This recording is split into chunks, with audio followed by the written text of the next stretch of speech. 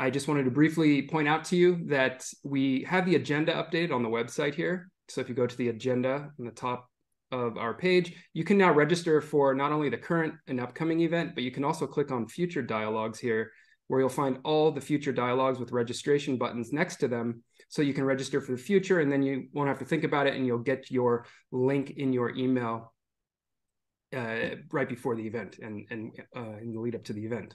So thank you all for coming again to the second installation of Dialogues in European Jain Studies. I'm now going to turn it over to my colleague, Tine Wekemand at Ghent University, who's going to introduce the topic. Okay, thank you very much, Chris. Also from my end, a warm welcome and gratitude to our speakers, our moderator, and all of you in the audience today. The second session in our dialogue series deals with narratives, more specifically Jain narrative literature. In short, stories. Stories have played a prominent role in Jain religious literature, from the Agamas all through the Sutras, Prabandha, and other types of literature. Although each text is produced in a given historical and geographical context, much of the material is sort of reused and circulated through commentary, through retelling, through oral circulation in sermons, but also around kitchen tables. Looking at the religious education of Jains today, especially for youngsters, stories are key, and stories are reproduced in anything from animated movies through comic books, etc. It's not all pedagogy, in the sense that often other considerations like aesthetics, devotion, and debate come to the fore. And with that short foreshadowing of the theme of our two talks today, I will hand over to my colleague / former colleague, Marie-Heleen Goris, now at the University of Birmingham, who will introduce our moderator, Eva, who will then introduce the theme of the specific presentations further. Thanks a lot. Thanks, Tina.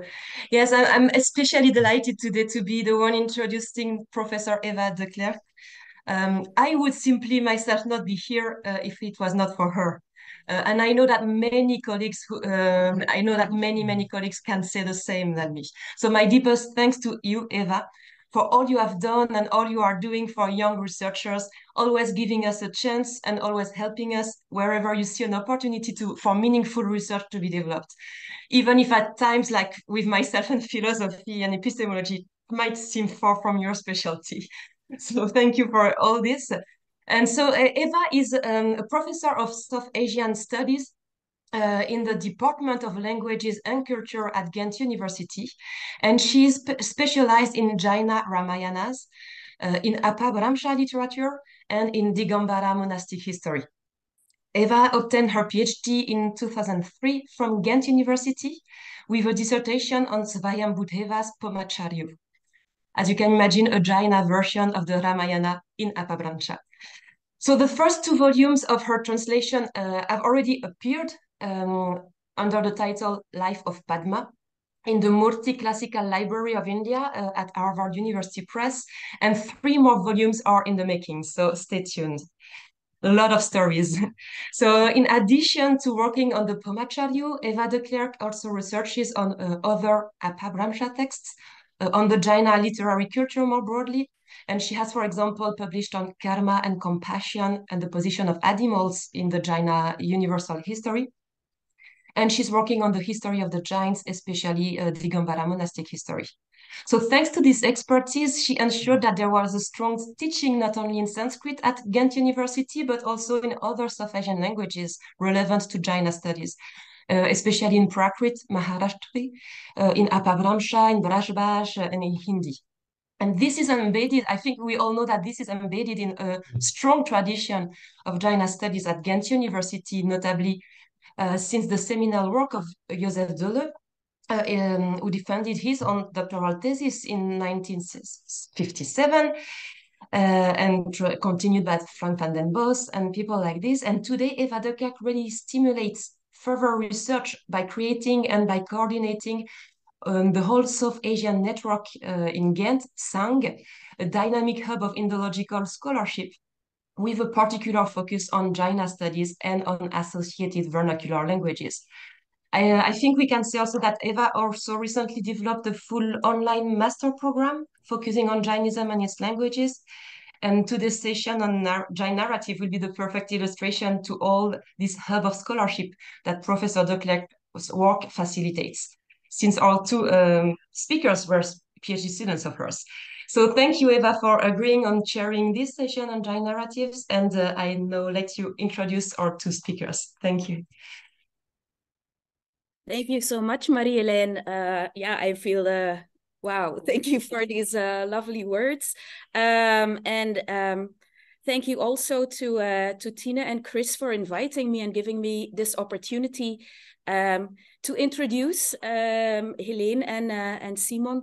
Heleen, indeed, being a former student at Ghent University and a PhD student here. Heleen de Jonckheere is right now a lecturer of South Asian religions at SOAS in London, whereas Simon is still working on his PhD at Ghent University. Well, I have a few notes about the topics or the papers that will be read today. So the broader theme is that of Jain narrative literature, and within that theme, you will hear two lectures that kind of intersect with each other, and they are you could say they are part of one specific area within Jain narrative literature called the Jain Puranas. Basically, they deal with how the Jains responded to the rise in the popularity of mainly of the Hindu epics and Puranas. And I assume people in the audience know the stories of Rama and Krishna and other heroes and gods, etc. So basically, historically, in the first centuries of the Common Era, these characters in kind of what is now South Asia grew in popularity. And the Jain community also felt that they somehow could not, they felt that they had to respond to that popularity. They couldn't really ignore it. And they did this basically in two related ways, actually. And in the two lectures, you will see two different ways of response to these texts, to these stories, to these characters. And the first lecture by Simon deals with the Jain adaptation of the Mahabharata. So I'm assuming that all of you know the Mahabharata story, or at least have heard the name Mahabharata and know kind of the summary of the story. So the Jains integrated this story of the Pandavas and the Kauravas and their fight. They integrated that within something that has been termed especially by Western scholars, the Jain universal history. So when Jains talk of their Puranas, what they mean is a kind of legendary or mythological history of the universe, of the world and of the universe that is kind of goes on for ages and ages and ages.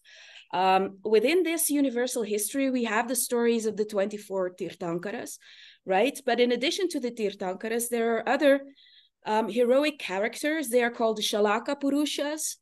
And it is within this Shalaka Purushas that the great heroes and gods of the Hindu traditions, or at least some of them, were integrated. So basically these Hindu characters, or let's say non-Jain characters, they become Jain. Their stories become absorbed within Jain stories. So also the characters of the Mahabharata, which is what Simon will talk about. Now it's important to realize that in the Jain Mahabharata, or at least in as far as it relates to the Jain universal history, it's not really the Pandavas that matter, or the Pandavas and the Kauravas. It's really all about the character of Krishna. So Krishna is within this Jain universal history, he is called a character called the Vasudeva. So within I'm just going to go back. You had the 24 Tirthankaras. In addition, you had a character called the Chakravartins, and there are 12 of those in each time period. There are if you have the Jinnas as, or the Tirthankaras as, the spiritual leaders of mankind, then these 12 Chakravartins could be called the kind of the political leaders of mankind. They are described as emperors who basically conquered the entire the entire civilized world. And in addition to those two categories, there are three other categories, and they're basically triads. So you have three characters all living at the same time. They're called Vasudeva, a Baladeva, and a Prativasudeva. Now, if you know something about Vaishnava theology and about the character of Krishna, then you will recognize the term Vasudeva as actually being another name for Krishna. So this category of Vasudevas, in that category, you have the character of Krishna. And then the second category is that of the Baladeva. This character is always the older half-brother of the Vasudeva, being Balarama. And then the Prativasudeva is their enemy, who is killed by the Vasudeva. Now, you might think, if you know the story of Krishna, that, the Prativasudeva must be Kamsa. This is not the case in the Jain stories of Krishna. It's actually it's Jarasandha who is the Prativasudeva. But anyway, going back to the Mahabharata, so basically the story of the Jain Mahabharata is kind of built around this character of Krishna on the one hand. So this is also the reason why sometimes Jain Mahabharatas go under the name of the Harivamsha Purana, or a Harivamsha story. And then a third name that we sometimes have for literary works narrating the same story is that of a Neminatha Purana, or a Neminatha Charita. And this refers to the 22nd Tirthankara. Why is this important? Well, his story is actually also integrated within these Jain Mahabharatas or Jain Harivamshas. I hope I'm not confusing you too much. So actually, the character, the 22nd Tirthankara, is the younger nephew of Krishna. And I've seen that there's a lot of people from the Jain community in the audience. I'm sure you've heard the story of how Krishna was important, or I think at least some of you will know the story, how Krishna was important in instigating the Diksha, the moment where Neminatha decides to renounce the world and eventually will become a Tirthankara. So we have this small episode in the life of Krishna that is connected to Neminatha. But in fact, the story of Krishna as it's told in these Jain Mahabharatas is not so different. I mean, it's very much a similar character as we know him from say the Srimad Bhagavata Purana. We have the story of him being in the Gokula, and then later on becoming a king and fighting along with the Pandavas in this Jain Mahabharata. And now one further thing that I needed to mention, and this is actually where the where the lecture of Simon will intersect the most with that of Heleen, and that is in the character. So in these Jain Puranas, you have a special type of characters that occur, and they are called Vidyadharas. And Vidyadharas are basically beings. They are humans, just like you and me, but they have special powers called avidya. So they are the carriers of vidyas. Now, these vidyas can be obtained through meditating, and they kind of, when you acquire such a vidya, they manifest themselves in a female form, and they give you, if you've acquired such a vidya, they can give you a specific magical power, and this can be the power to become invisible, or to change your appearance, to become small or large, etc. So such characters appear in this Jain Mahabharata, and the Vidyadharas are also the main characters, you could say, in the textual corpus that Heleen de Jonckheere will talk about tonight. That is on the Dharma Pariksha tradition.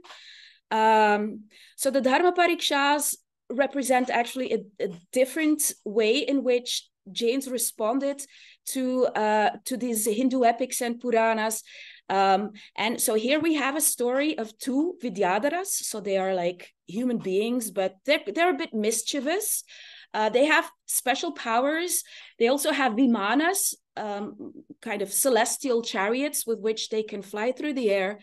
And what they do is they go to the Brahmin city of Pataliputra, and they have some encounters with Brahmins there. And they, in these encounters, they try to convince these Brahmins of all kinds of outrageous events that happen to them during their lives. And when the Brahmins then, refuse to believe them, these Vidyadharas say, in this Purana or in this story of yours, you had this story of this and this happening. And then, of course, the Brahmins have to accept the story of these Vidyadharas. So basically, it's all about rejecting some of the, more incredulous elements that are found in these Hindu Puranas. So that's the focus of Heleen's work. I think I've spoken enough now, and I will leave the floor now to our first speaker.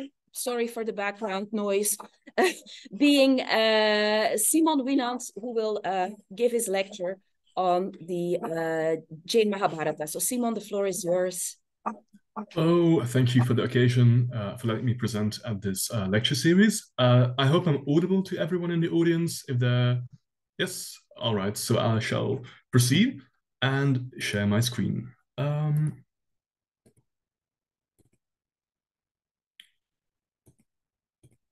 All right, is the screen of my presentation visible to all? Okay, so welcome. Today, I'm Simon. As I mentioned before, I work at Ghent University and funded by FWO, Flanders Research Fund. So my presentation today is Invitation to Behemoth's Beheading, Strategies of Suspense. So as Eva has mentioned, Jains have been adapting the stories of Mahabharata and Ramayana for many centuries. And these are stories that are very familiar to Indian, not just Jains, but to Indian audiences at large. There's this very famous quote by A.K. Ramanujan, how no Indian person ever hears the story of Mahabharata or Ramayana for the first time. And so if an audience is so familiar with these stories and all the episodes contained in these stories and will know, can predict in advance how they will end, how do you add suspense? How do you add that narrative tension, that anticipation for, how will this, the events of this episode transpire when you already know the end, And to that, to answer that question, or to address that question, I'm looking at today at Deva Prabhasuri's Panavicharita, the 13th century adaptation by a Jain monk of the Mahabharata. And he uses certain plot devices that actually feel somewhat, I wouldn't necessarily say modern. They do appear in the literature, but it's he introduces them to tension. So he changes character points of view. For instance, when you focus on a certain character, the hero, who's engaged in a certain action, and then before the action is resolved, he cuts to a different different character, different point in the narration, leaving the action unresolved and only cutting back later. He also, so a sort of pseudo cliffhanger, so as to speak.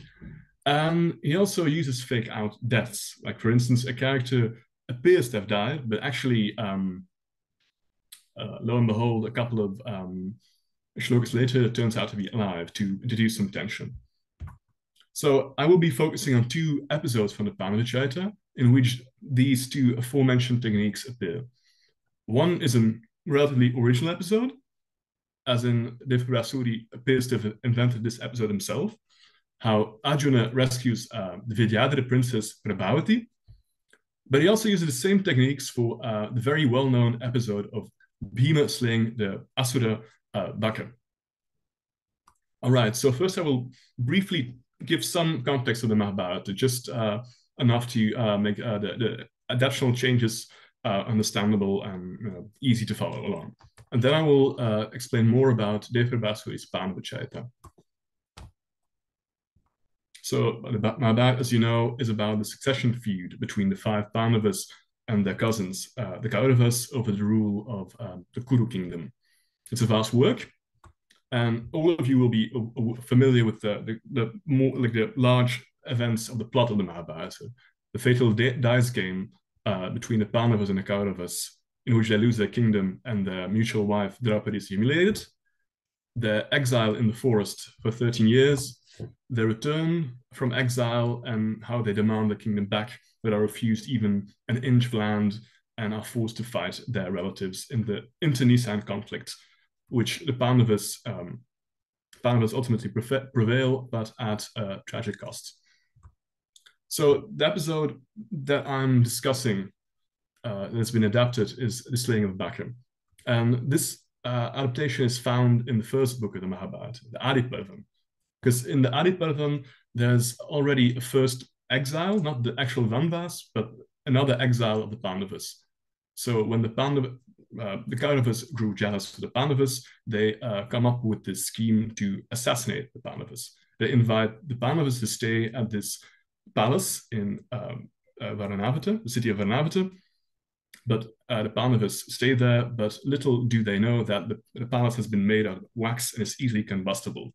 Eventually, they find out about this plot, and they manage to escape before just before the Kauravas light the palace on fire. The Pandavas escape, and they disguise themselves and travel around in incognito so as to avoid further assassination attempts. Along their travels, they eventually end up in the village of Ekachakra. And there, in disguise as Brahmins and begging for their food, they stay with this Brahmin family. And one day, when all the Pandavas had gone out on their begging rounds, Kunti and Bhima stay at home. And there they overhear this conversation their host family is having. So it turns out that the village of Ekachakra is sort of terrorized by this demon, Baka. Baka has sort of blackmailing the inhabitants of the village to provide him with a weekly offering of food along with a human sacrifice in exchange for protection. And the villagers of inhabitants of Ekachakra have agreed among themselves that each household should, alternate in offering up one member of the family, one human sacrifice. And this time, the host of the Pandavas turn has come. And amongst themselves, they discuss who should sacrifice himself to Baka.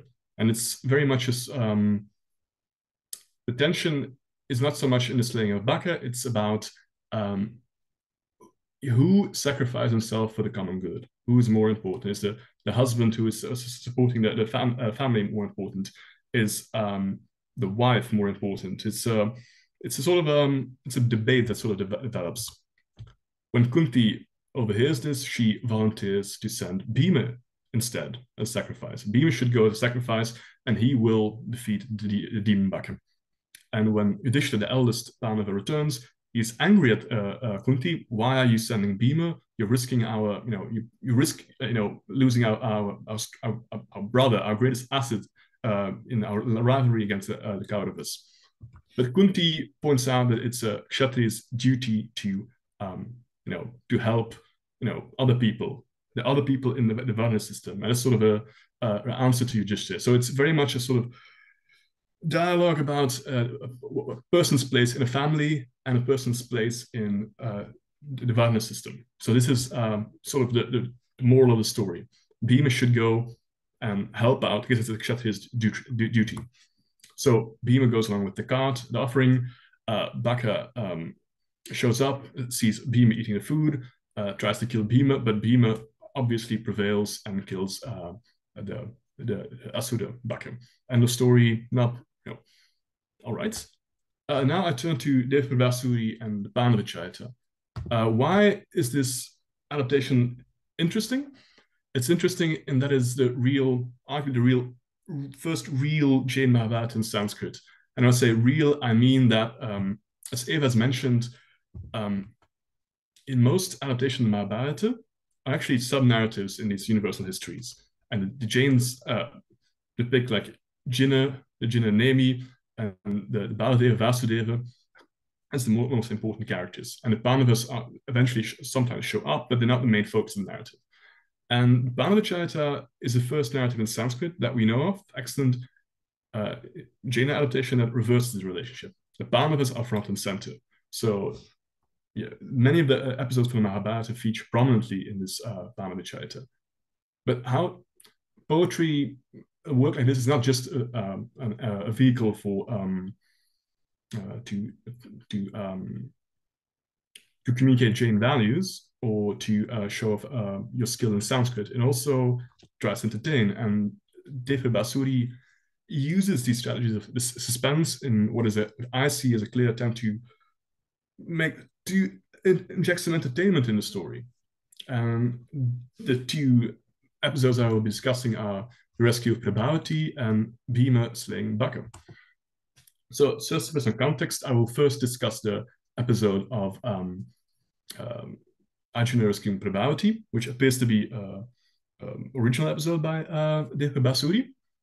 So there's 18 chapters in the Pandavacharita, like echoing the 18th Parvans of the Mahabharata. So in the fourth Sarga, we find ends with the Pandavas, all 5 of them marrying Draupadi. And in the fifth Sarga,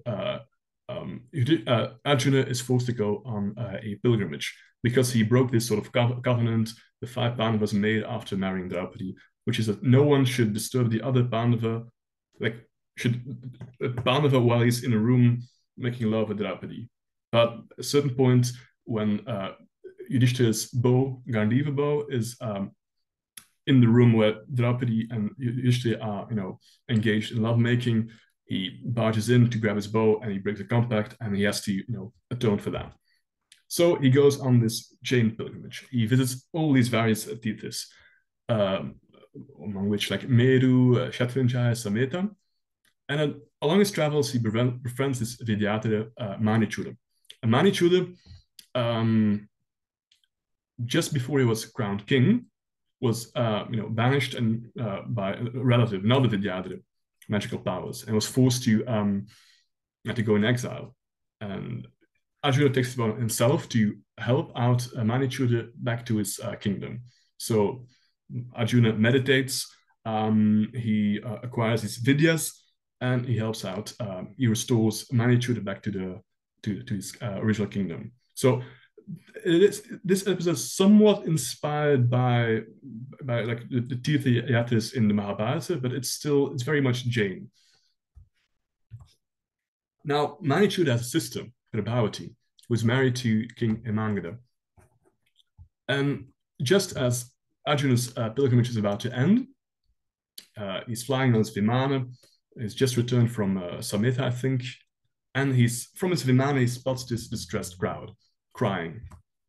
He turns his eyes to the crowd and sends this Vidyadhara friend, whom he can summon with his Vidya powers, and Kisra goes down, checks out what's been happening, and reports back to Arjuna. And it turns out that Prabhavati, sister of Manichuda, so Arjuna's good friend, has been abducted last night. So Hemangada was sleeping, and his wife was abducted by this unknown assailant, and he didn't manage to retrieve Prabhavati in time, and she's missing. So Arjuna, because it's the sister of his good friend Manichuda, decides to take it upon himself to rescue Prabhavati. And here we find this character switch. So all throughout the fifth Sarga of this Pandavacharita, we've been following Arjuna along all the time. And now suddenly we find a switch in character perspective. So with Jishnugan, the king, i.e. Hemangada, did not go ahead, like he stays put. And for 30 shlokas, we focus on his perspective. So Hemangada's horsemen, immediately after Arjuna's gone, spot Queen Prabhavati gathering flowers in some nearby meadow. And Hemangada rushes out to find his his wife. And just as he's about to, talk to her, a cobra bites her and she faints. And the physicians rush to the scene, but they don't manage to revive her. And Hemangada, cradling his dead wife, is mourning her loudly, the scene with a lot of pathos. And Hemangada decides to take his own life in a sort of reversal of sati. Like, whereas usually it's the wife following a husband in death, it's reversed. And his royal retinue also decides to join him. And they build funeral pyres. And just as the fires are lit, Arjuna arrives on Vimana with Prabhavati. And he uses his magical vidyas to extinguish the fires.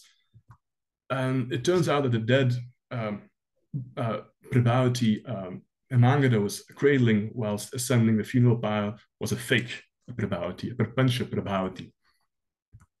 Hemangada and the real Prabhavati are united, and the Vidyadhara friend of Arjuna tells about Arjuna's rescue, how another rival Vidyadhara, Meghanada, captured Prabhavati, and how Arjuna, retrieved her, defeated Meghanada, and Meghanada dispatched his fake Prabhavati so that Hemangada would give up his quest to find his true wife, because Meghanada wanted to marry Prabhavati for himself.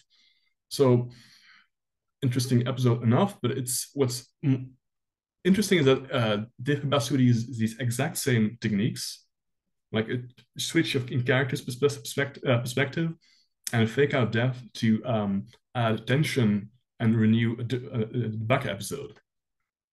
Which so in the 6th saga we find so now we'll discuss the Jain adaptation of the Baka episode here.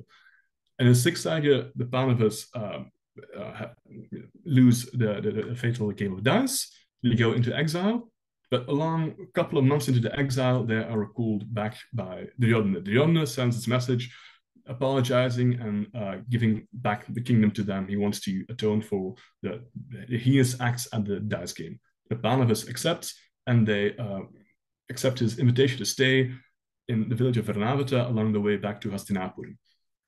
But, of course, this is an assassination attempt. The palace they're staying at is inflammable. They find out about this plot, and they escape again just before the palace has been lit on fire, and they go into exile again. So Deva Basudi combines the two exiles in one exile. So Draupadi they're already married to Draupadi, so Draupadi is traveling along. At a certain point, they arrive in Ekachakra, at which they stay disguised. Their true identity is not known. They stay at Deva Sharman's place, the Brahmin from the Mahabharata. But now, in the Pandava they all have been given names, Deva Sharman. And one day, Kunti overhears Deva Sharman crying, and she inquires as to what has happened, why Deva Sharman is crying. And Deva Sharman tells how, why, because he has to sacrifice a family member or himself because this demon Baka demands tribute. And he tells this story. There's no real dialogue, like reflecting on each individual family member's place in society. No, it's more it's more of an invention narrative, I'd say. So one day, in a sort of flashback, Baka shows up threatening to crush the village of Ekachakra with a rock, which he's able to summon with this vidya. And he just wanted to test out this vidya. Can I crush a city? And the villagers plead to him to not destroy the village. And he relents in exchange for giving his tribute, this weekly sacrifice.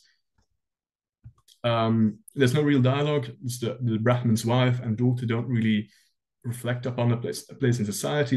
This is not the point of this episode, as Deva Basudi depicts it.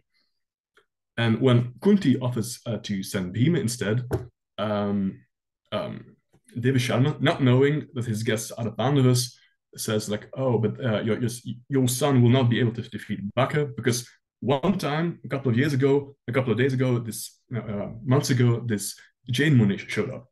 The Jain Muni called Kevali, which is obviously a reference to the sage having realized Kevali Jnana. So he's endowed with omniscience. So he knows what will happen. And he says that only the Pandavas, when they show up, will be able to defeat Baka. But a couple of days after the Muni visited Ekachakra, they hear that the Pandavas have perished in the fires of Varnavata, of the Lakshagriha. So they despair and they just give in and they resign themselves to the fate of having to offer themselves up to Baka one by one. And Bhima nevertheless sets out, decides to go, and Devasharman sets out to pray, just like to say his final goodbye. So he still takes upon himself, like, I'm going to sacrifice myself, but unbeknownst to Devasharman, Bhima sets out with a cart with offering to Baka. He goes to Baka's grove. Baka arrives, tries to eat Bhima, but Bhima initially resists. His skin is too tough for Baka's teeth or claws, and he managed to carry him off. Like, he lifts him up with a host of other fellow demons and carries him to his lair. And then there's again a character switch in character perspective. The narrative focuses on Devasharman, who's just finished praying to the Kula Devata, his family, and he goes back to his house, and he doesn't see Bhima there. And he's sort of, oh, has Bhima gone in my stead? And he feels really guilty, informs the other Pandavas. He doesn't know the Pandavas. And they all set out looking for Bhima. And along the way, they see this sort of guard of Baka's grove who tells them, oh, Baka has abducted Bhima.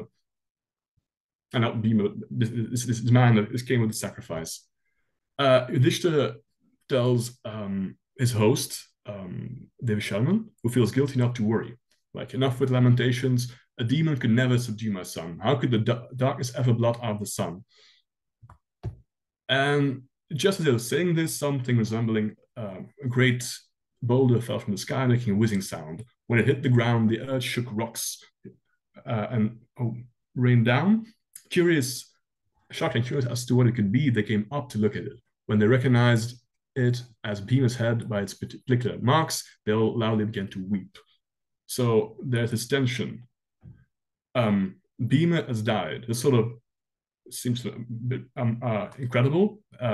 Yudhishthira and Draupadi start to lament. There's a huge scene with lots of pathos in which Draupadi lifts Bhima's decapitated head, cradles it, and laments and bemoans and wails the fate. And they also decide to give up their lives. They start building funeral pyre, and they hear this huge noise, this roaring, and I think Baka's come back to finish the job. And just as Devasharman was saying, like, final prayers, Bhima appears for their very eyes, roaring with joy. So it's again a fake out death, sort of change of perspective, clearly designed to introduce tension where there was previously little tension, especially if it's an episode that is very well known. All are surprised. They're united, but Draupadi still was distracted for some reason, and Bhima pulls a prank on Draupadi, covering her eyes, and sort of she is in shock. She thinks it's Baka is trying to devour her, and Bhima reveals, and they hug and all are united. The king of Ekachakra arrives, congratulating the Pandavas, and then two Vidyadhara show up, and the family members of Baka, and they relate to how they witnessed Bhima defeating Baka. So these are strategies of suspense. So it's not so much that Deva Prabhasu is trying to communicate ethical values with these episodes. He actually uses the Jain doctrine of like omniscience as sort of to add some narrative suspense. Like, okay, the Pandavas will prevail, and they add something that's contrary to the expectation of the audience, like Bhima dying. There's Jain character perspective. The trope of illusion and decapitated head is common enough. So there are stories that use that trope. For instance, in the Ramayana, at a certain point in the Uddhakanda, Ravana conjures up this illusion of Rama's decapitated head and shows it to Sita. But Sita is afterwards comforted by some the women in the Antapura of Lanka who say it's just an illusion, that Rama is still alive. But in that case, it's not used as a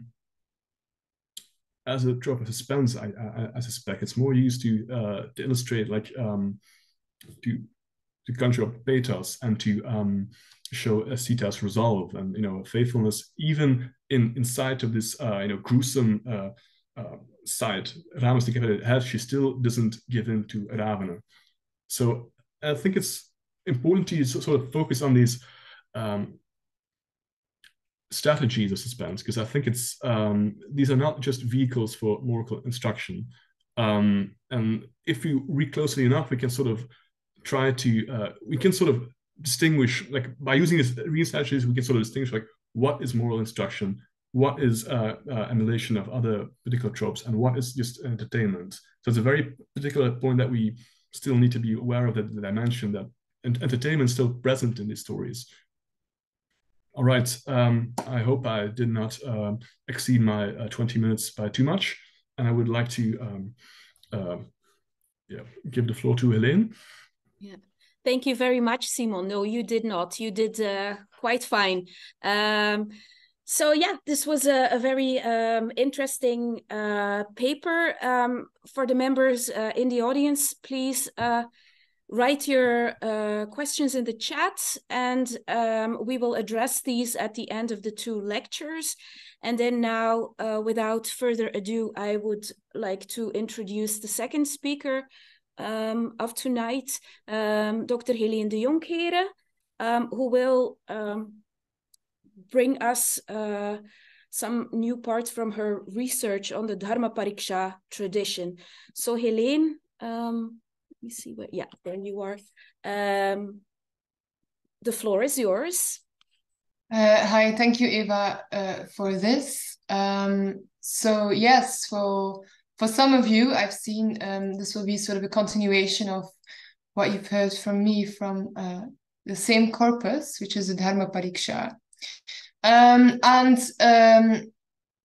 New research that is very much still forming in my head, or at least I'm trying to figure out what I want to do with this. I think I have not done what I wanted to do, sorry.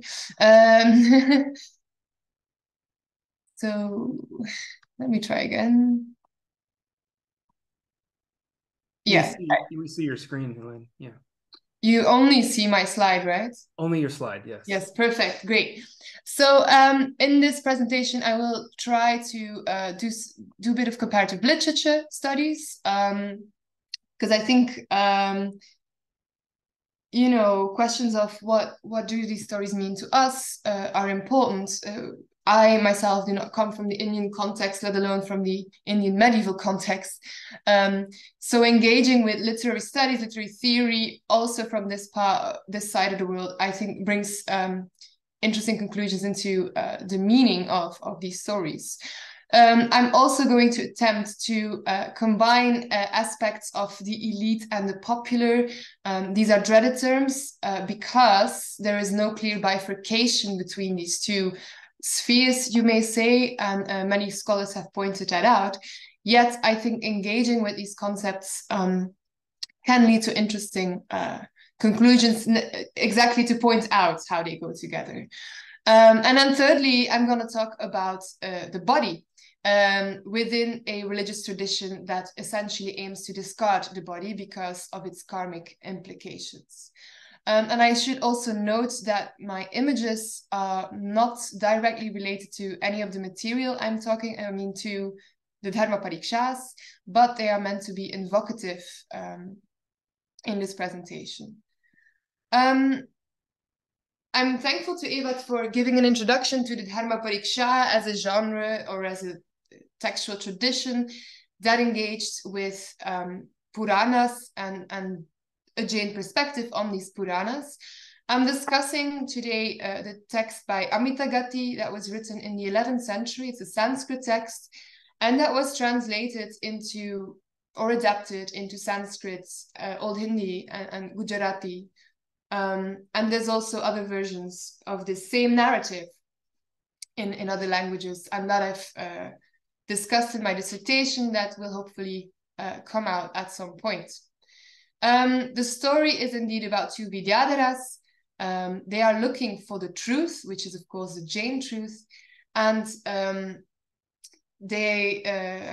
Vidyadhara called Manovega is trying to help his friend Pavanavega to realize that Jainism is right and that the Jain vratas are right. So this is also a lesson for lay Jains about the correct path and then taking up the lay vows directed against the Brahmins.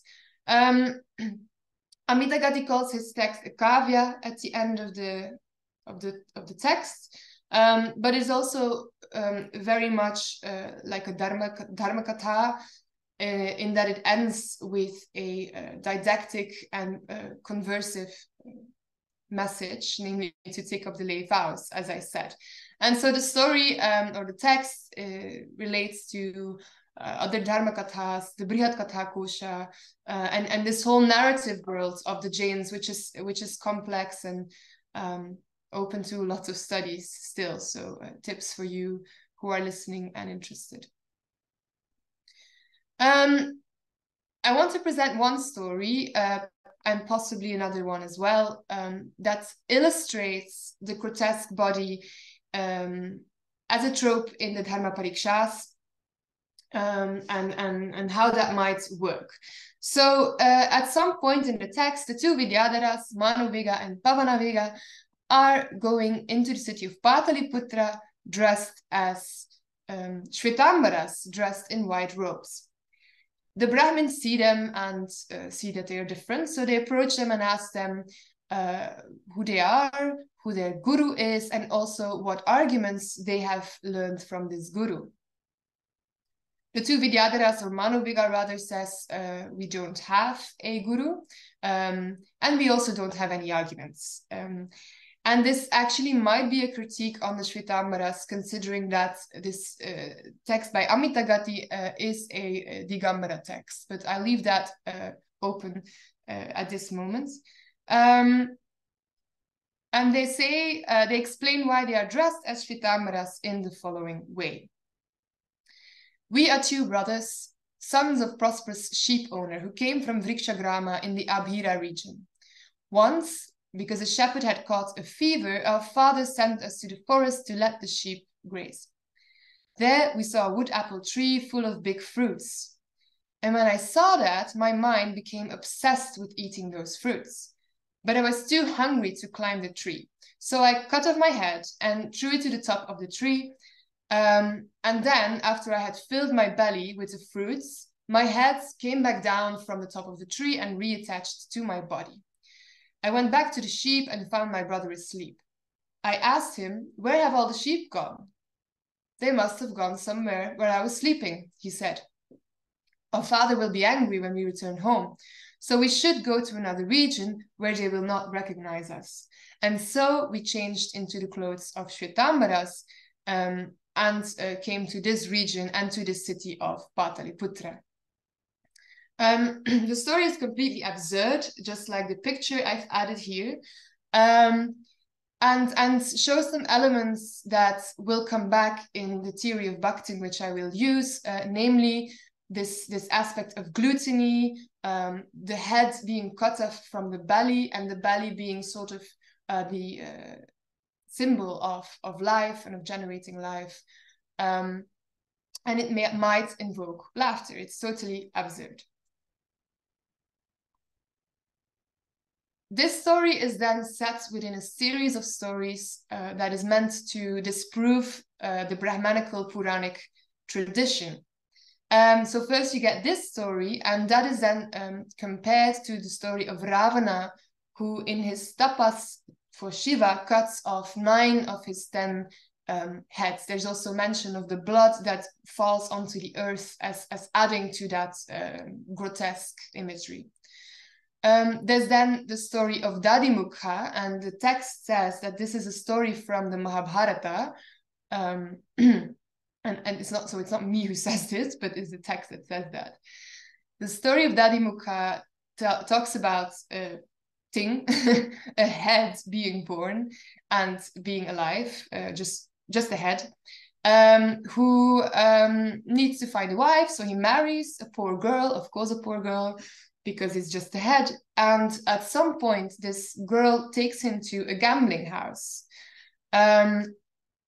In this gambling house, two rogues start to fight and they cut off each other's head. So Dadimuka attaches himself, being a head, to one of these bodies, and so he can live on. Again, it's funny in the sense that it is absurd and weird. After this, you get just a brief comparison to the stories of Angada, Jarasandha, and Skandha, which are supposed to be known, as Simon also said about his text, as characters that exist in only as parts of a body and then unify. So what do we do with these stories? There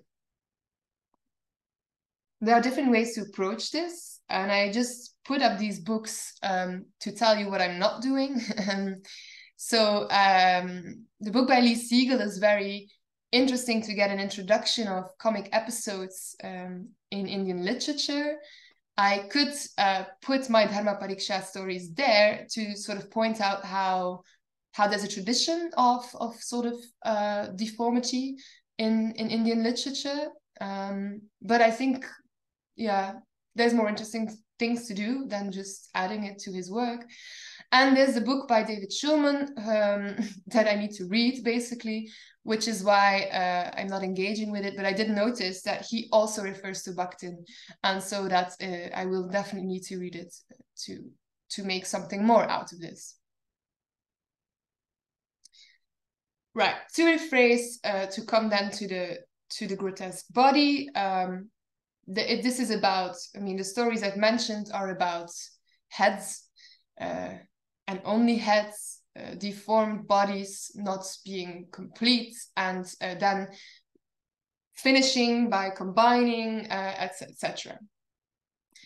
And this is exactly what Bakhtin describes in his theory of the grotesque body, which is part of his theory of the carnivalesque, that he introduces in a study of Rabelais. Rabelais, the French writer who wrote about Pantagruel and Gargantua. And I hope the image you see sort of evokes the text by the text by Rabelais. Bakhtin talks about the grotesque body when he discusses popular humor and folk culture in Europe in the Middle Ages and the Renaissance. For Bakhtin, that period had a type of humor that we did not find, or that he does not find anymore after the 17th century. It is a humor that is public, includes all layers of society, but also does not function according to those official social relations. It is a laughter that is meant to subvert those relations. And then he says that after the 17th century, or from that point onwards, laughter becomes individual and loses its sort of universal cosmic meaning. Before that, and that's the sort of humor that he says that Rabelais is using and displaying as a satire, laughter resists fear. It resists that, it resists seriousness as well. This is sort of interesting to mention in the context of the Dharma Parikshas, because every time Manovega is telling a story, like the ones I've just told you, he says to the Brahmins, no, I'm not scared of you. I'm not fearful to be telling you this. So he's sort of resisting that. Well, we can see similarities. What to do with it is of course a different thing. He also says that time plays and laughs, and this refers to this idea that with time there is birth, but there's also death, and there's rebirth, and so there's a play of what is possible, and this image returns is there as well in the Indian context. He then talks about the grotesque body as central to this sort of, to the imagery of this type of laughter, and characterizes this grotesque body as focusing on the nose, the mouth, the ears, prolonging limbs, the belly, the genitals, also deformity, exaggeration, swallowing, etc. So those are characteristics you can notice. The grotesque body is a body that is in the act of becoming. It is unfinished, it is created and creating. And so it symbolizes the regenerating principle. It symbolizes creation and change in that sort of cosmos of laughter. It also dispels the atmosphere of gloomy and false seriousness enveloping the world and its phenomena, and it's subversive. And so this is Bakhtin's theory that I now want to sort of quickly apply to what we just saw. Okay, this is sort of how I see this played out in the example. We have the literary image of the head separately from the belly and then connecting, or of the only head, of the deformed body. And this type of image, if we follow Bakhtin, signifies the reversal of the upper and the lower. In a way, you could say that the head, which is disattached, needs the belly to be fed still. So there's this sort of reversal of these things. The absurd, which becomes, which is depicted at least as true, as logical in these stories. And it is that type of reversal that enables to criticize the Brahmins, that enables to also subvert social relations. And that's this idea that is behind the work of Rabelais, according to Bakhtin. I've used this image because the monks in Rabelais' work exactly end up in the same situations as our Brahmins, namely that they do not know anymore who to follow. So there's a funny similarity there as well.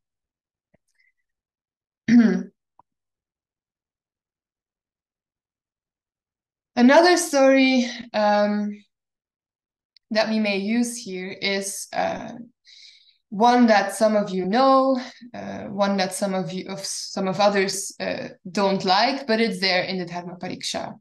And it invokes the same imagery because of the sort of focus on the genitals, which are also important to this carnivalesque aspect that Bakhtin describes. So, Brahma, in loss of his creation, which is of course the world, was wandering around the earth when he stumbled upon Agastya, sitting under a tree. Agastya saluted him and asked him why he was wandering around. Brahma then told him that he was looking for his creation and could not find it. And then Agastya replied that he should go into his water pot that stood next to him, and that he would find it there. Inside Agastya's water pot, Brahma saw Vishnu lying on the leaf of a fig tree, and Brahma asked the god why his belly was so round. Vishnu told him that when he saw how Brahma's creation was being destroyed in an ocean, he put it inside his belly as to protect it. Brahma thanked him and, following Vishnu's advice, entered his belly. And there, finally seeing his creation again, Brahma felt even more happy. After a while, he wanted to get back out of the belly through Vishnu's lotus navel, but a hair of his scrotum got stuck in the narrow navel. And from then onwards, Brahma is famous in the world as the lotus-seated. These are not my words, nor these of contemporary Jains, but those of Amitabhgati in the 11th century. So yeah, we have the same image that actually comes from the Hindu mythology, namely that the world is being swallowed. It's also sort of a popular image, if we follow Bakhtin. And here the sort of the overturning of the god Brahma by zooming in on his scrotum, actually. Again, in order to invoke this laughter. Now, I hope you maybe have laughed and that you can laugh because we are all lay people. But there's a problem with laughter, according to the Jaina tradition. It is described as a quasi-passion, one of the 9 lokasayas. That is bad in karma theory. It's also described as a nisya, one of the psychophysical conditions that leads to untruthful speech in the Shvetambara canon. And it's also linked to the laukika, to worldly sphere, and instead of the alaukika, non-worldly sphere, which is where we find the Jaina teachings, the Agama teachings that lead us to the spiritual solution, let's say.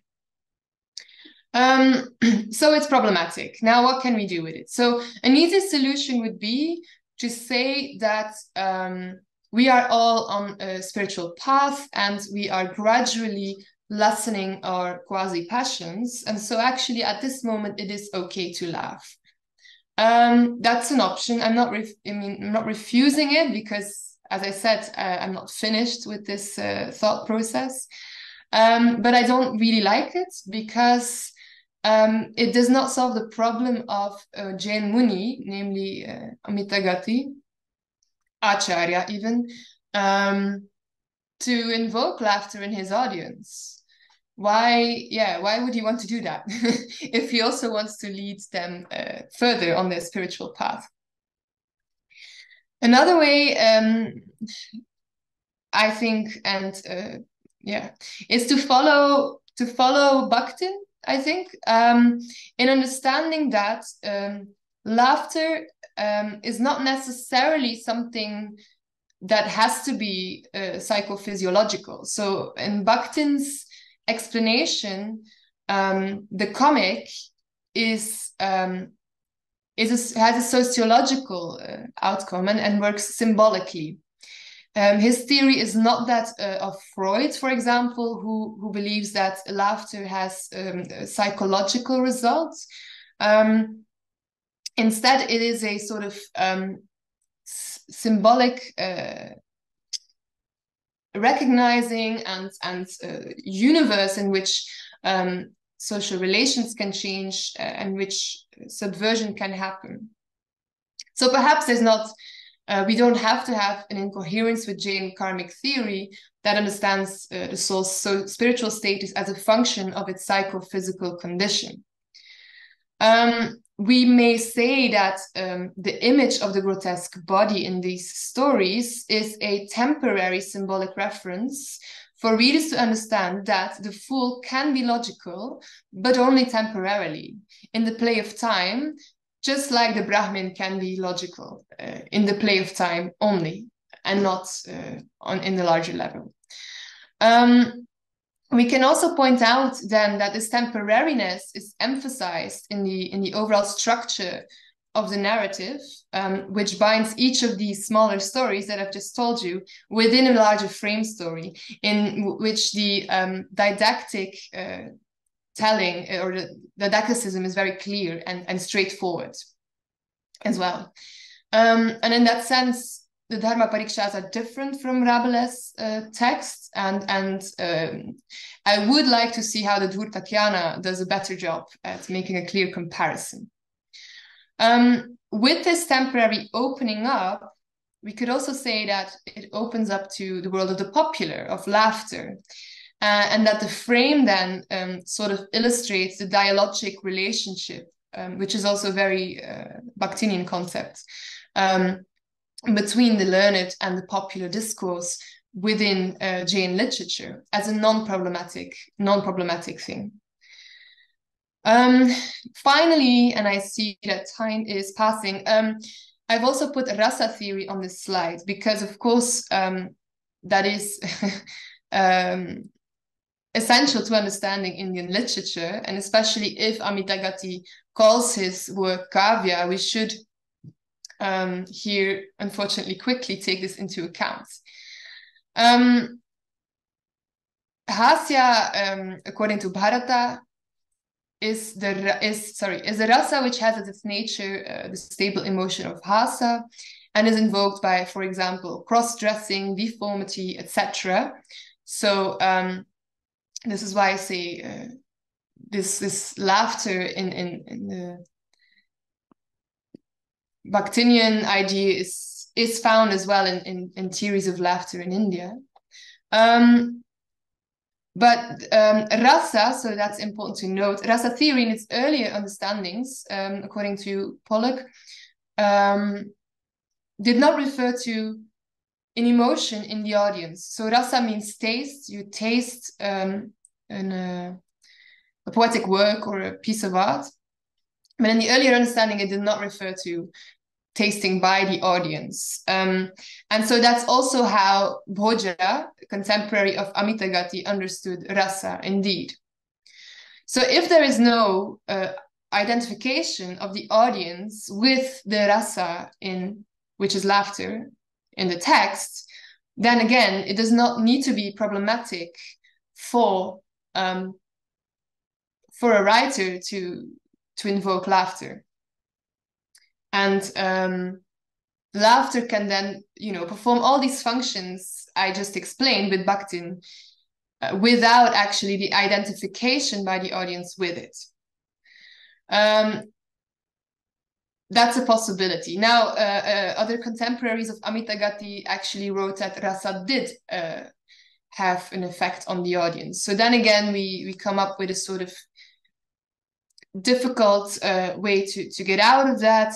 You could say that laughter is not a dominant rasa in this work, but that's again not very satisfactory as an explanation. So that's where I think I need to I need to do more work. A final slide then about this grotesque, I think is a question I would like to answer is, what does it do to later versions of this Dharma Pariksha, who perhaps do not call them kavya, so there's not necessarily poetic invocation. So then what is going on, in which context, and also within the text, what sort of other imagery do we see along with this grotesque body image, and in other art. So I think this image sort of perhaps also nicely shows what I wanted to present to you. Namely, it shows, it's from Ranakpur, the famous temple in Ranakpur, where you see a five-bodied male being, which is supposed to be Kichaka. And he is, deformed, obviously. And perhaps this is a representation of this grotesque body in the center of the absurd cosmos of laughter, which is in which contradictions are present. Namely, there's both demons as well as apsaras, so there's like heaven and the lower world are together. And even these apsaras, if you zoom in, their legs look very weird, almost animal-like, so I'm not sure what's going on there.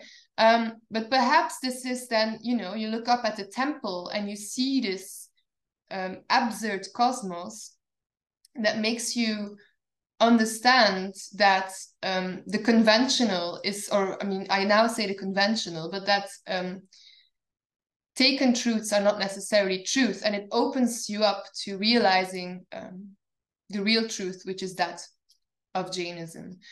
So I'll stop there and look at you again, because I've only seen my own presentation for now. So thank you for that. Thank you very much, Heleen, for this interesting lecture on grotesque and hasya in your Dharma Pariksha tradition. So for the people in the audience, we now open the kind of dialogue part of this session, and you are welcome to post your questions in the question and answer box. Heleen, Heleen, maybe, I think can you see the question and answer box? Yeah. So there was already one interesting comment by Stephen Vos, referring you to one of the articles of Anne Monius on love, violence, and the aesthetics of disgust. And I'll just read it. She examines debates between Jain and Shaiva poet aesthetes over the proper progression of the rasas. Jains and Shaivas differed over the order of invoking Shringara, Hasya, and Bibhatsa. And Jain authors used Shringara to draw in the reader, quickly turning it to Bibhatsa, making you feel bad for being drawn into something salacious, turning it to Hasya to give the audience the proper distance from such Laukika things, which made a space for Vairagya and then renunciation. So if Amitagati is calling his work Kavya, then perhaps his work as a literary aesthete is what is driving his evocation of the aestheticized emotions. Heleen, can you comment? Yeah, thank you, Steve, for this. I'm aware of Anne Monius's work on these topics. I didn't read that exact article, so thanks for the reference. Yes, so this is very interesting, and it may well be true. Yet I still believe there's a problem because we cannot explain, in my opinion, the recurrence of this type of imagery only by referring to aesthetic theory. You know, do all of the readers know the aesthetic theory? Do all of the rewriters know the aesthetic theory? What about, and then you would have to look in all these churnis, etc. If that happens there as well. I think it gives part of the picture, but I do believe still that it's interesting to open the discussion up to Bakhtin or others if you want. Yeah. Okay. So if you have members of the audience, if you have questions, Simon, do you want to?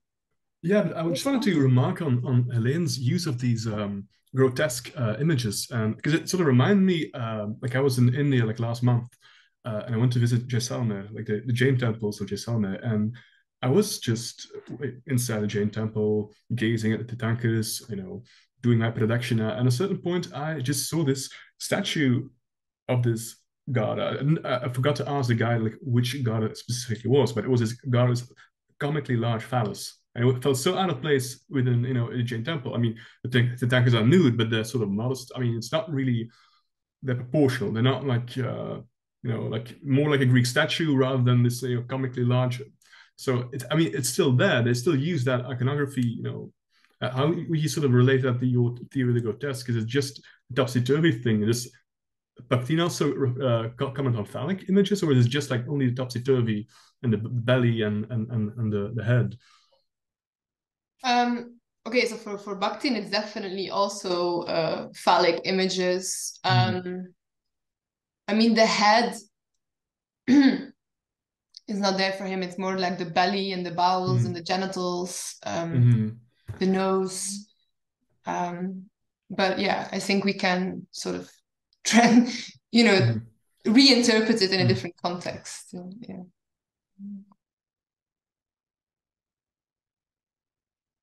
Okay, I have a question for both of you. What strikes me in both of your papers is that you approach the text or the corpus that you are studying, not just from, I mean, we are here in a, you know, we're a part of a series on Jainism and Jain studies, is that both of you seem to take the approach of more of a literary studies or literature studies, and that's, yeah. Could you comment on that, or is this a deliberate choice of either of you not to just view it as a say a Jain text? Do you mind if I go first? Yeah, sure. Yes, I think it's definitely clear. I mean, also, I actually wanted to also include some discussion about, you know, what do Sanskrit literary theorists have to say about the use of non-linear narrative. So I've been reading a bit, like but so Natya Shastra and some works, but they mainly talk about like theater, like plays, Sanskrit plays, and so and there is sort of like there's this discussion about like Vishkambas and Praveshikas, sort of transitional scenes that are designed to communicate certain information or to transition between scenes, but it's not exactly directly applicable to Kavya, to like Kavya that is not meant to be performed in the same way, like a mimetic performance, like a plays like, to use a Greek concept, like mimesis, you present it directly, the character speaks, whereas this like it's a Kavya. It probably must have been recited, but it's more closely to use that Aristotelian concept of like a diegesis, like it's told, it's narrated rather than acted out.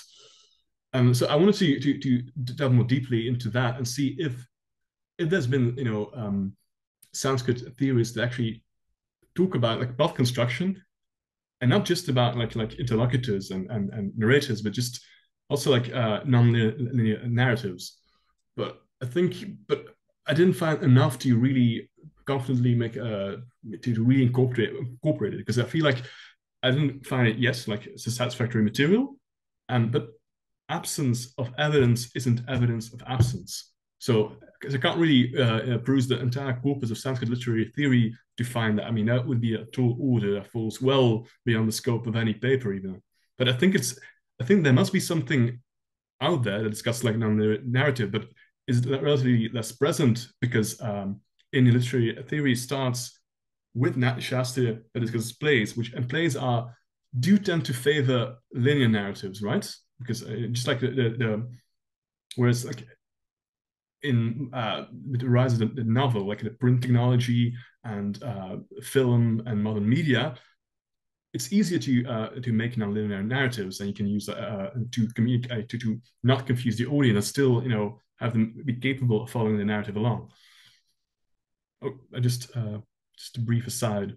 Oh, all right. Marie-Hélène has a question, but if are you responding to me, or it's better if Heleen just goes ahead first? I was going to respond to Eva. So if Marie-Hélène now shakes her head differently, well, okay. So I'll respond to Eva as well.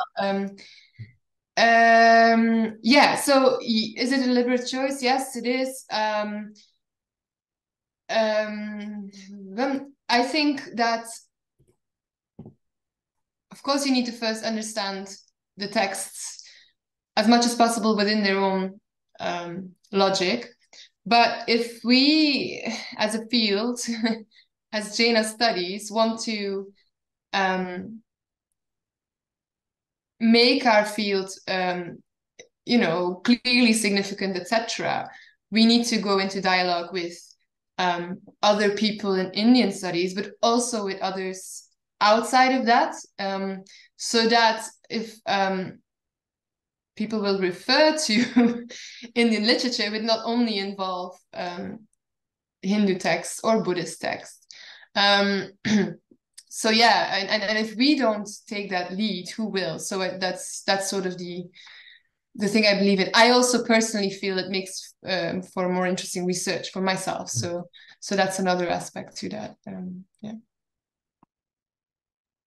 Marie-Hélène, do you want to ask your question? Only if there is no other question in the audience. Well, there are some other questions, but so just very briefly, I have a question for Simon, because I was really it struck me this episode about this Emma Ganda who jumped into the fire after he thought his wife was dead. I thought it was I was just wondering whether it was a one-of-a-kind type of episode, or whether the vocabulary of this episode did it like mirror the Sati Kata genre, or do you find other episode like this one elsewhere, where it's the husband the dharma of a good husband, especially in Jain episode, is this type of dharma?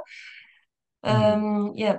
So several questions. Which dharma was he following, and was it mirroring mainly Sati Katas and things like this, or is it a genre in itself? Yeah. Thanks. Thank you for the interesting question. Well, Not in the Pānavicāita, because the Pānava is also depicted as building a funeral pyre when they think Bhima is dead. So it's not necessarily just, it's more like the response, oh, sadness, so, you know, so we can't bear to live anymore, so we build a funeral pyre. So like demonstrative, like to demonstrate their grief. You know, that's sort of the idea. But there are some episodes in Jain Mahabharatas that sort of address like sati as a thing. Like last year at the Clercq conference, I did discuss like a certain 2 episodes that sort of address like Jinasena Sarivamsha Purana, that also deals with this exile of the Pandavas, like when they're sort of the first exile, and how they encountered this young woman who hears that Pandavas have died supposedly died in the Lakshagriha, and she was betrothed to Yudhishthira, and she decided to, you know, like to renounce and not become, not, you know. So the point of the story is like Kunti congratulates this young woman, Vasantasena, I think is her name, for not committing sati. She turns to asceticism instead, like tapas, which is like internal heat. And it's, I mean, I think there's some sort of reference there, because the Pandavas died in the fire, and like there's some play with the fire and the inherent metaphor of tapas as an internal fire rather than external fire. Like, so that it is there, and it's something like Jains have addressed. And there's this interesting book by Heroic Wives by Whitney Kelting that sort of deals with that. So I think Jains, even in the Jain Mahabharatas, did sometimes like comment or use that. Like it's that in their mind. They do still think about that sort of category, like, you know, or like sati is something that they must have, you know, been aware of and disapproved of, and, you know, sometimes addressed in the stories. But as far as I can tell, in Pānavicāita, it's a bit all over the place. Like, for instance, like Madri, the wife. So Pandu, in the Mahabharata of Vyasa, Pandu dies because of a curse. Like he's cursed to die as soon as he touches one of his wives sexually. So that's why the Pandavas in the Vyasa Bharata are, you know, sired by the gods upon Kunti and Madri. But Pandu gives into the curse. He tries to approach Madri sexually, and he dies. And Madri is the one who follows Pandu onto the funeral pyre. But that's not present in the Pānavicāita or most Jain Mahabharatas. They'll go to the forest and they do diksha. You know, they renounce the world, basically. That's sort of the resolution of their Pandus thing. Yeah, all right. Thanks. And to quickly answer Steve's question, no, there is no reflection of the name Bakken. Simon, could you please read out the question, because the members of the audience cannot see those questions, or I'll read them out. Well, so there's another question by Steve Vos for Simon. Is there any reflection on Baka's name in Devaprabha Suri's rendering of the story? And it seems that everyone is in disguise in this story. All right. So no, there's no reflection on the name of Baka. The Baka means like heron, right? Like sort of bird. And there is also a famous character, the Bakasura, different Baka. Like I think he's sort of assaulting Krishna, and Krishna kills the Baka, but that Baka is a literal heron. No, but like in this story, I mean, the Pandavas are in disguise, but they're just disguised as Brahmins, like generic Brahmins. And it doesn't really serve as a critique of Brahmins either in Devaprabha Suri's Pānavicāita either. I mean, it leaves out the discussion of Varna system, or even to critique it, it's completely absent in Devaprabha Suri, whereas in the Mahabharata, in the Baka episode, it's very much about the Varna system. It's like a part of the story. It's just because Kunti, over his conversation, she gradually finds out, you know, what is going on. It's not necessarily, they don't immediately say, okay, Baka is a demanding tribute. It's bits and pieces, you know, as you hear the arguments as to why the father should sacrifice himself, why the wife should sacrifice herself, why the daughter should sacrifice herself, you gradually come to understand, you know, what is actually happening. Like it's Baka demanding like a tribute, but it's not about Baka. It's this debate, like, you know, what is the place of each family member in the family, and then it zooms out to the Varna system as well. So that's absent, done away with in the Basque-Hispano. So it's not even a subversion or a critique. It's no, he wants, you know, tell a nice story, like introduce tension.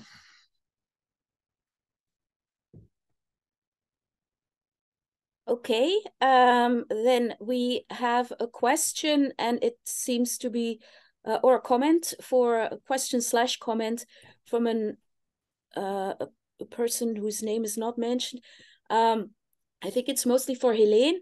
Most of the Jain sutras, Bhagat Purana, I think perhaps Bhagavai is intended, Uttradhyayana, Anantagar, etc., tell stories only to make a point. They teach lessons, if we say so. How does relating your laughter stories and grotesque images connect with the better understanding of the Jain Dharma? Fully well knowing it is a scholarly presentation and all the preachers talk. Would narratives like this make the Jain Dharma a laughingstock to some? Yeah, so that's a question I expected, of course. So, okay, my presentation is scholarly. My text is not scholarly. My text is a Jain text from the 11th century that tells what I've told you, that tells these stories. I've seen another, later, and earlier, so Steve and then also Pankaj referred to Bibhatsa. So if you want, you can take these grotesque bodies as Bibhatsa as well. I prefer to see them as absurd. How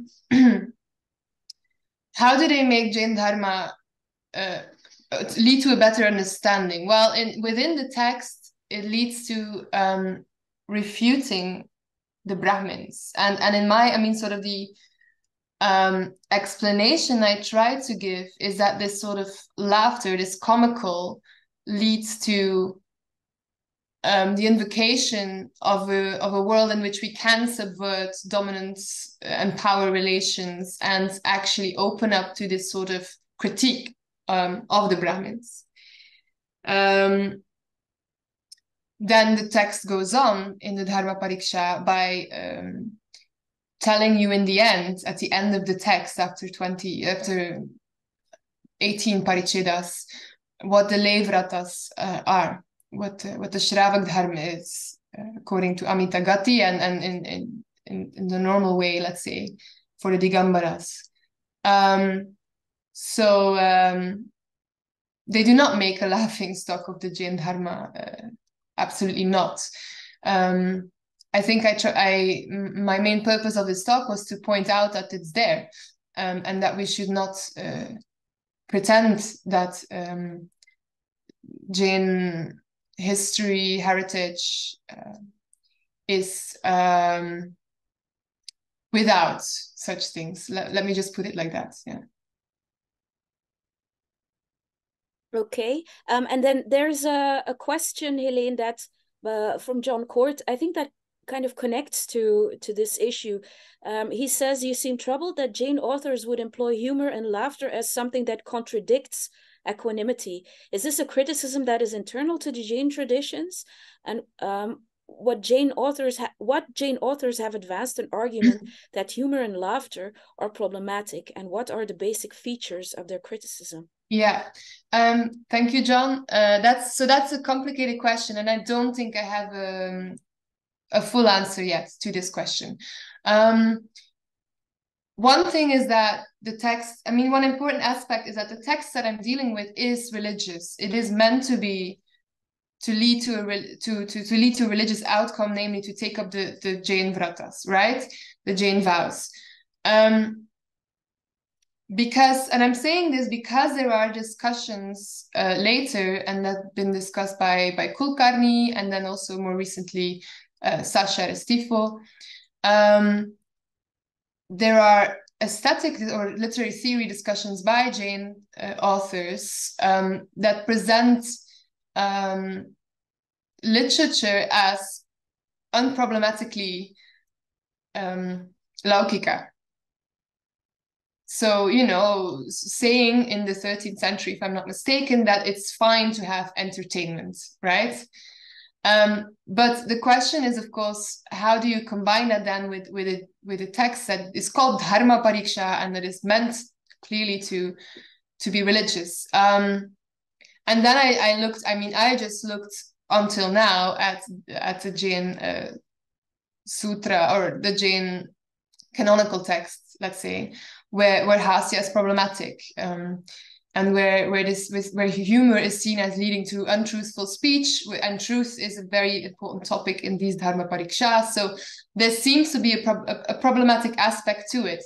I do believe that I need to read a bit more in other Jain literature to really get to a better point, actually. I mean, to publish something like this, right? Okay, but thank you for that. Okay, thank you. Well, we have one further question, but I think it's probably something, Heleen, you have to take away because we are out of time. But Pankaj, thank you for your question. I'll just read it out loud, and I think because it connects to the previous one. And basically, you've already answered, Heleen, that you still have to read up on this. So grotesque body images are common in Indian mythology, and as an ascetic religion, how the philosophical perspective is served by such a characterization. I think that kind of, I mean, you've already answered this question in your previous answer.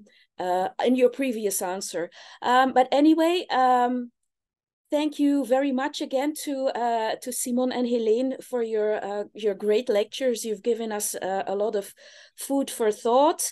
And I now revert back to Chris for closing this session. Thank you very much. Thank you to our speakers. Thank you, Eva, for presiding over the event. That was wonderful. I just wanted to briefly show you all the future agenda page we have on our website here. I've given you the link. You can just Google dialogues in European Jain Studies, or you'll get an email about it. But all of our future dialogues are laid out here, including the next one on December 4th. You can register for each of these going forward, and you'll receive your Zoom link coming. So the next one will be on collections on December 4th, a very exciting topic about some of the Jain manuscript collections here in Europe, which will be presided by Johannes Beltz from Museum Rietberg. So we look forward to seeing you all there, and we thank you all so much for your kind participation this evening, this morning, wherever you are, and we'll see you next time. Jai Jinendra.